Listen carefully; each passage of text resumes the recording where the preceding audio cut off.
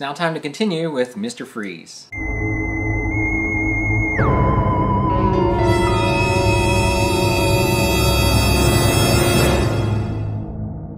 Well, hey guys, and welcome back. This is now part 2 of my Mr. Freeze build. Before I move on, I want to just quickly show you, this is a pumpkin carving that my son's fiance did the other night. We had a little pumpkin carving here at our house, and so she did such a phenomenal job with this, I just had to show you. And this is the carving that my son did of a character from Animal Crossing. It's a video game if you're not familiar with it. And I just used a pattern from a book that allowed me to create this bat here.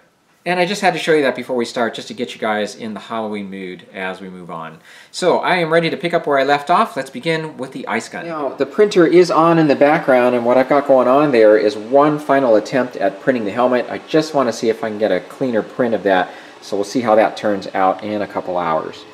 In the meantime, I'm going to move on to the gun here. This is the piece that was printed in translucent resin, and prior to priming, I did mask off these little ports that you see on the front and back side of the barrel, including this round detail here at the back of the gun.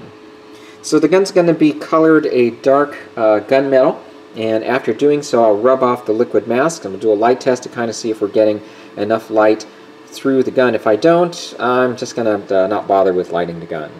Speaking of light test, by the way, take a look at this. This is an LED that's been placed into the torso now after having rubbed off the liquid mask off the front and back domes. And you can see we're getting some good lighting through that dome. I think I'm going to go ahead and color the LED, though, with Tamiya's clear blue, just to get a deeper blue color. Alright, let's go ahead and move on to the gun. We'll see how this turns out. Okay, so here we have the gun, and I just used Game Colors gunmetal along with black. And so now I'm going to go ahead and peel these off. We'll do a quick light test. We'll see what happens. Okay, so this is a light test now, and I know you're probably looking at this going, actually, it looks pretty decent. In person, it really doesn't look all that great. The problem is the ports here are fairly deep, and it's been difficult to get the liquid mask to extrude the liquid mask from each of these port holes evenly. So really what you end up with are a lot of jagged-looking windows here that honestly just don't look very good. The video tends to wash things out, so you know, they'll look a little brighter and kind of softens the effect here, but again, looking in person, it just doesn't look right. And the other thing, there are some ports, particularly on the front barrel, that I just couldn't get to because these pieces are in the way, and that to me is very noticeable. So, as cool as it might look to you in the video, I'm actually going to not pursue this any further and move on. Well, it looks like our helmet is done. Let's go ahead and take it out of here and see how it's looking. Alright, well, the gunmetal has been reapplied to the ice gun here now, so it's all set to go. I'm ready to work on his gloves and his boots. And then here's the dome that I reprinted. You can still see on the surface here, there's no way I can really get that very smooth. That's about the best it's going to get. On the other hand, it does look like caked on ice to me, especially after we apply the clear coat now to get rid of this fogginess. So I'm going to do that next, and we'll compare what we've got side by side. So it's time to move on to the boots and the gloves, and in keeping with our paint scheme from the animated series, I decided on this color called Lilac Dust from Ceramcoat. Now, craft paints like this can be used in your airbrush. It's a matter of just mixing it 50-50 mixed with water and adding an airbrush flow improver. I always start off by applying a very light mist to begin with and just gradually build up the coat.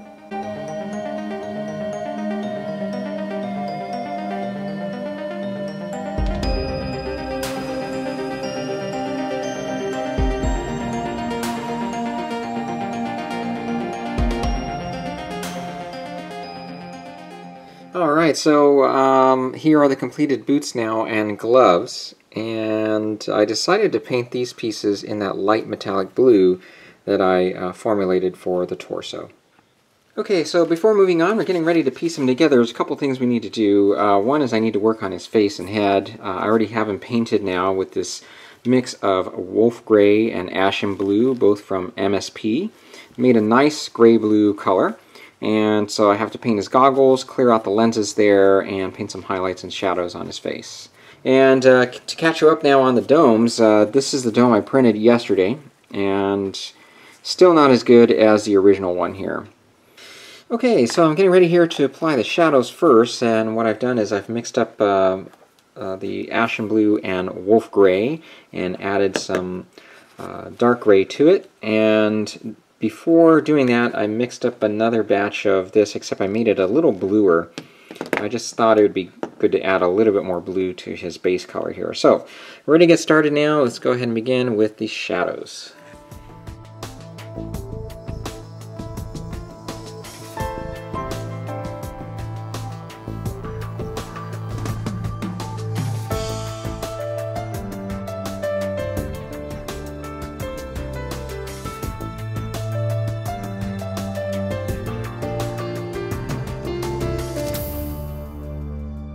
Alright guys, and here is now a light test of his head, and it's looking pretty good here. Okay guys, well before I proceed on the final assembly, I do have a couple more things to paint with the torso here. I do want to, at this stage, go over the lighting plan for the figure. So there are going to be 4 LEDs that are going to light this figure up, and we've got, starting with the head, this 1.8mm LED that's been tinted red. This is a perfect size for sliding right into this hole, and it's going to rest right there, and the head will mount right on top of it. The torso is going to be lit with a 3mm LED. This has been tinted clear blue, and this is going to be slid right on top here, so it sits at the top of this tube here. It's a 5mm styrene tube, and I have 2 markings here. I've got one to indicate where to glue this into place. It's going to align with the top here, and that is then the proper height to allow illumination for the front and back dome by the 3mm LED. The cross is a marking point for the SMD. This is a blue SMD here that is going to be illuminating the dome at his belt right here. And then the last LED is for the gun, and I'm going to be using this 3mm LED that's going to mount right here. And the wire is going to come down across his shoulder, down his back, and into this point here. As you can see, I've drilled now a hole for a 5mm tube, a piece of a 5mm tube, to allow the wire then to go into his suit. Covering the wire is going to be pieces of this 4mm tube, and I'm going to cut it into small segments so that we can replicate the look of these segmented tubes here. All of this is going to feed through his leg and then out through his boot. Well, it's proving to be a challenge to create a tube that's going to look right to connect the gun to the suit. So what I'm doing here is I took this 4mm tube and used a candle to heat it up so I could bend it. And so it's going to slide into here. But to create the segments, I'm just cutting up this larger tube in small slices and just trying to clean them up so that they can slide on here as I go along towards this side. Alright guys, well this is how it turned out, and it was a bit of work to get this into place. Bear in mind I started off again with a straight 4mm tube, and I had to use heat to bend it into this configuration, and it just is not very flexible, so to try to get this into place was a bit difficult. And after doing so, to top that all off, when I connected the wires to the battery to test the LED, it wasn't lighting up. So even though I tested it prior to inserting it in there, something severed or got disconnected along the way. So I had to disassemble this and replace the LED, which I did so with a 3mm warm LED. It's not as bright as the one I had in there to begin with, but it's just going to have to do because I'm not taking this apart again. Yeah, after all said and done, I think I did a decent job with replicating the look of these tubes here. Let's go ahead and move on and assemble the figure and get on with the stand.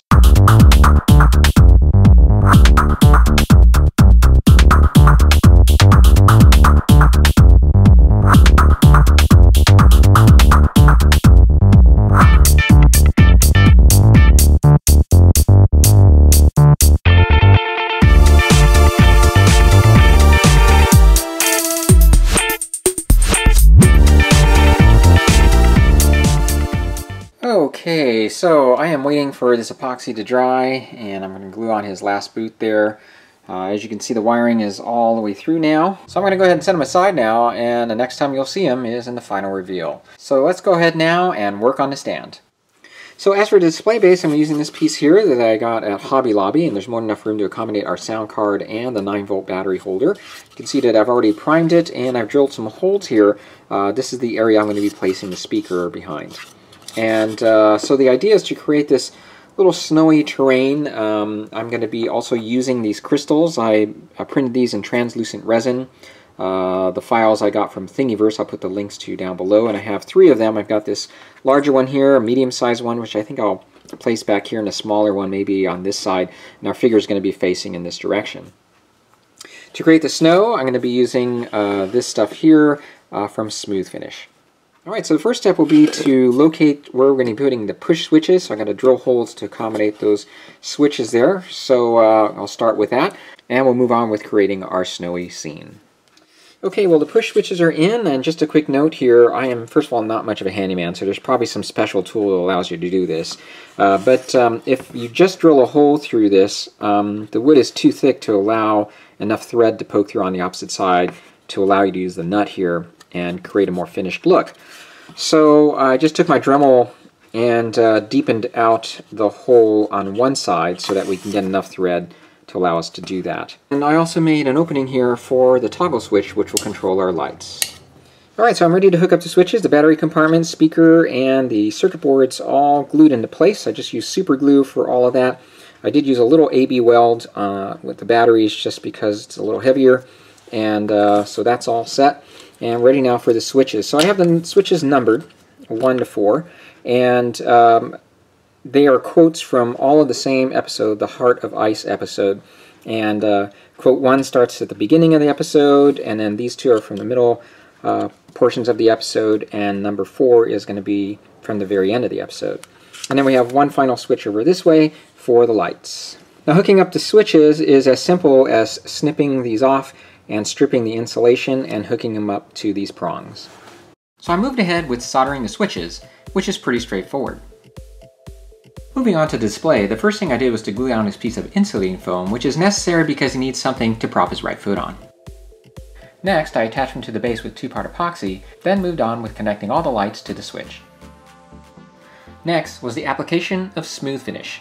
And I didn't want to make the surface completely smooth. I wanted it to look like he trudged through this artificial snow he had created. Alright, well, I'm ready to wrap it up here. I'll show you the completed project next.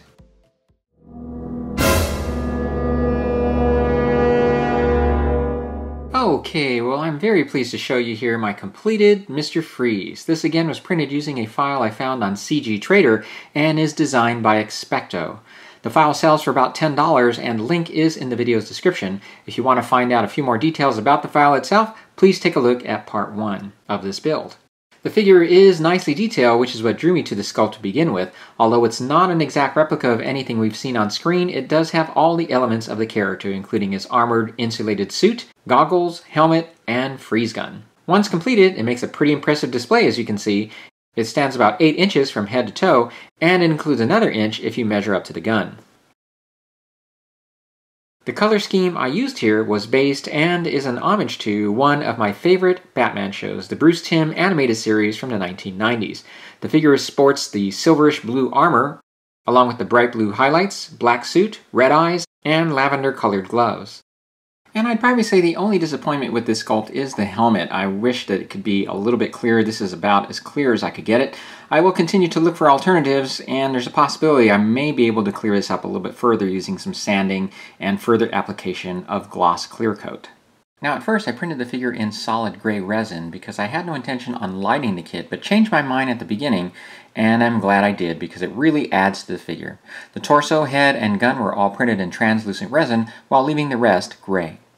The gun and belt are lit with chip-sized SMDs from evandesigns.com, while the head uses a 1.8mm LED, also from Evans Designs.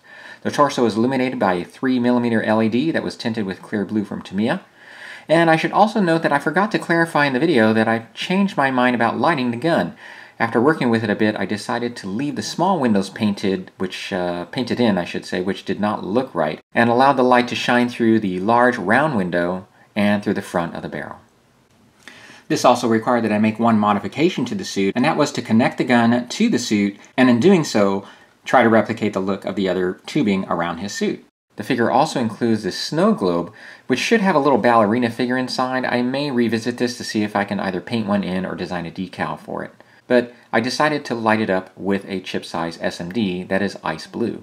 Now, as further homage to the show, I added 4 sound bites that were taken from the episode Heart of Ice, in which he made his debut in the animated series. The episode tells his backstory and follows the character as he sets off to exact revenge on the guy responsible for his accident and the continued frozen stasis of his wife. Alright, it's time to demonstrate the sound, and I might have mentioned this earlier on in the video, but I have the quotes arranged in sequence in the order they appeared in the episode. So first, "This is how I'll always remember you, surrounded by winter, forever young, forever beautiful. Rest well, my love. The monster who took you from me will soon learn that revenge is a dish best served cold." And the second quote is this one here. "The cold eyes of vengeance are upon you. And then there's this one. Sooner or later all who stand in my way must feel the icy touch of death." And the episode ends with this. "I failed you. I wish there were another way for me to say it. I cannot. I can only beg your forgiveness and pray you hear me somehow. Someplace where a warm hand waits for mine." And lastly, I'm also very happy with the bass. The smooth finish worked out great with simulating snow. The bass is supposed to be showing him at a stop here after he's trudged through his artificially generated snow as he raises his gun ready to wreak havoc on Gotham again. Alright guys, well that is a wrap for this project. I hope you enjoyed following along. This really was a fun project to work on, and I would encourage any of you Batman fans, if you get into 3D printing, to try this one out. When you are done with the project, you will end up with a very unique sculpt to add to your Batman collection. Again, the figure is available at cgtrader.com. The link is below. If you have any questions, feel free to contact me here on my YouTube channel or at interstellarmodeler@gmail.com. I sure hope this video got you a little bit into the Halloween mood. I know it's been hard to get in the mood of anything because this year's been such a dud. Halloween is one of my favorite holidays, and I really will miss not seeing the trick-or-treaters this year. It's one of my favorite things to do is to hand out candy on Halloween. And as I end this video, I'm going to do one more thing to hopefully get you into the Halloween mood, and that is to include this little slideshow. Earlier this week, I posted a request on Facebook to see if any of you guys could send me some pictures of any builds you did this year that were related to Halloween or have a Halloween theme. And a few of you guys were kind enough to send some down, so thank you very much for these pictures. It's always fun to look at other people's work, so I hope you enjoyed it. Take care and happy Halloween, everybody. I will see you in the next video.